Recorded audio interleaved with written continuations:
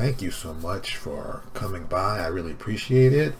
So today we're going to talk about a fun topic that I'm sure lots of people who are in the role-playing industry want to talk about. I say that with lots of sarcasm. So today's topic we're going to talk about, if people want diversity in their tabletop games, how about they start with the iconic archetypes? Now, before I even get into this really hardcore, let me introduce myself for those who don't know. Hello, my name is Lewis Porter Jr., and this, of course, is my lovely channel. And what we talk about is all kinds of interesting things that go on in the world of comic books and role-playing games. And this is one that kind of came up with me doing a little research on some other stuff. And I was like, oh, let's talk about this. So, you know, I'm a big fan of people who talk about diversity. And I mean that in the sense of they talk about it. They don't actually want to do anything. They'll talk about diversity, but there's no action that connects with it. You know, oh, we love diversity. We want diversity. But it's not very diverse. And I'm, you know, African American, as you can see. So I'm going to be looking at things from a very, I'd say, specific point of view to see what that really means. So for me, diversity means that the upper echelons of the company are diverse. The people working on the work staff are diverse. The people involved in the creative stuff are diverse. Most importantly, the actual product you put out is diverse. As in, I see different things to where I can find some way where I can look at it and be like, oh, I can see where I connect with this. This is the important part that doesn't usually get talked about a lot, but most people do like the idea of, I love diversity, because it's a safe word and makes you sound like a good person. But if you don't execute actually on that, you're just, you know, giving lip service. And too many people want to give lip service without action. So here we are. So when I was working on my Neo Exodus role-playing game campaign, I went out of my way to really focus on doing really different kinds of iconic characters. And these are the characters that are said to be, you know, in any simple sense, what your setting's average person would be thought of like. So I wanted to take a few things and focus them on being really diverse. And one of the more interesting characters that I created for my setting was a cavalier. And the basic idea for me is cavalier is mounted horseback fighter. And I said, well, how can I make this really different? Because when people hear the word cavalier, they have a very specific knight on the back of a horse with metal armor and a lance. And I said, well, what can you make it different? How different can you make it? What fits that same trope and those same ideas? Warrior on the back of a horse with a large lance, but you make it different from what you'd expect to be. So I looked at Native American tribes. You know, not really a surprise since I work for a Native American tribe. And I thought, oh, that'd be a cool interpretation of what a cavalier would be. What would a Native American cavalier look like? What would they have? How would they be different? And so we drew up a character. The character's name was Long Shadow. We drew it up. He's there with his horse.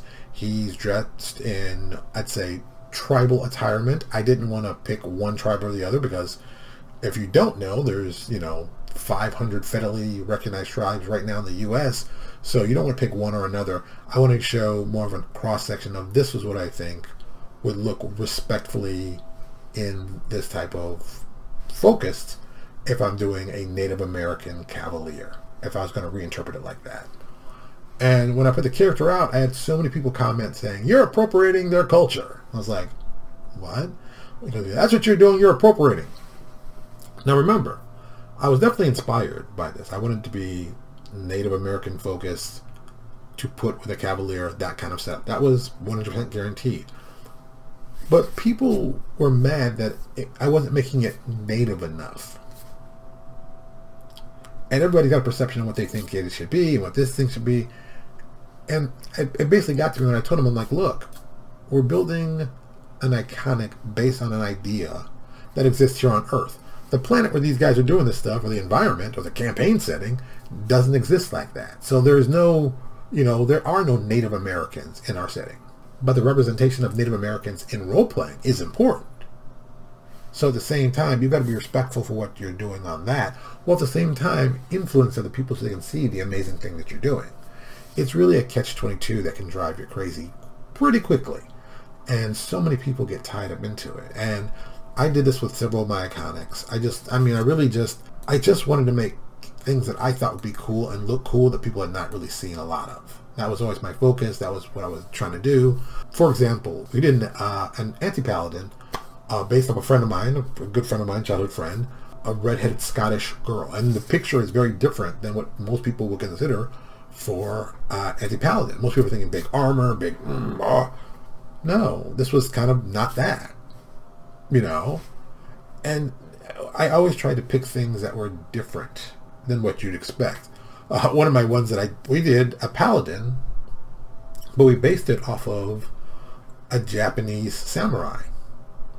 They have a lot of similar ideas and concepts that I thought would work, but the actual character themselves, I made look African-American, black, African, depending how you want to call it, inspired by Yasuke, the Nigerian, if I was right, Nigerian samurai that did actually exist, but I made the character female. You know, it's just funny to me. Like also another character we did, Shani Bentu, we based it off of Santine Phoenix.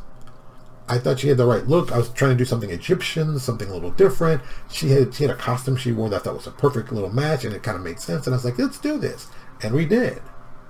I want diversity in things, so I put diverse things in the books so people can see different things, and maybe some people will see themselves. I did the ranger, Asher. I based it off a Zulu tribal member. You know, in fantasy, specifically Dungeons & Dragons, and even some Pathfinder, everyone goes from the perspective of, oh, it's European fantasy, and that's all it can be. And I always thought that was like ridiculous. You know, fantasy's fantasy, and fantasy now has been stretched in a way that most people can't even just say it's just fantasy. It is beyond what you think. But it isn't just European fantasy. No. It's fantasy. It's fantasy. Fantasy. You can make it whatever you want. You can create it whatever you want. You can style it anything you want. But if you want to talk about diversity and you don't do that in the books, then what are you really doing? I mean, they make all these iconic characters for every one of these companies, but most of them really aren't that diverse. You know, I mean, this sounds bad to say, but it's true. Most times, if I'm lucky, I'll see one black male, maybe a black female, and that's it. That's all you're going to get. That's all you're going to get. Or you might have one Asian character, maybe.